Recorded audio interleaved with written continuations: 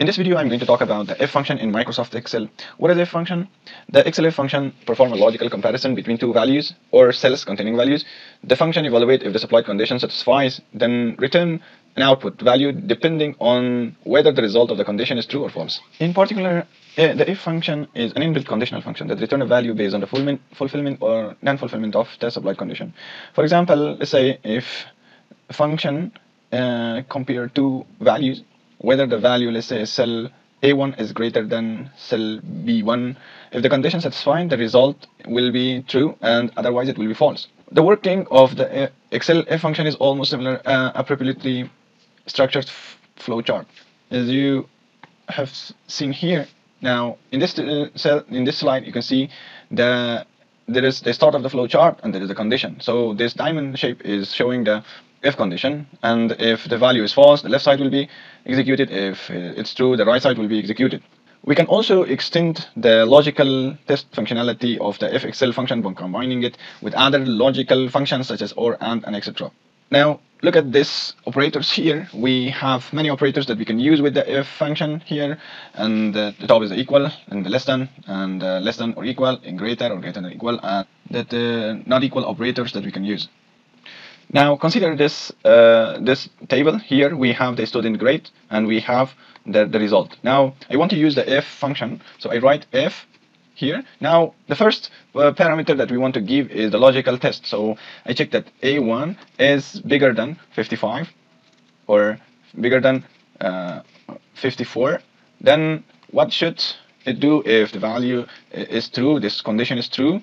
If this grade is greater than 54, then it should say passed. Otherwise, it should give the value of fail.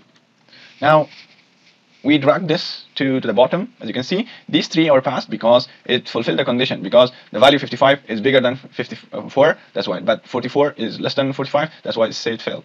Now, we want to do a little bit more of conditioning. We can use this conditioning. We can use it or we can change it differently. Let's say if the value is bigger than 70, then it should do something else. Let's say we say passed with high grade, something like that. And if it is bigger than 70, that it should do something like that, or equal to 70. Any values containing any value 70 and upper values is passed with high grade. And else, now in this else we can also add another if.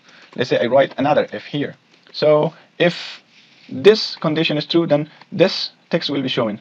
Else, this part of this if will be run. Now we can give another logical test. If, let's say, if we say that if this A is equal or bigger than 55, then this should give this text. The result should be the text inside this double quotation, which is passed, but not with high grade. And else, it should give the show the failed text to us. Now, as you can see, we use two if. One if here. In the else part of the if, I use another if that check for a higher value than. Now we use another if inside the second part. If the value is false, then it should run this if here. So it will also check for values above 55 and or if equal to 55.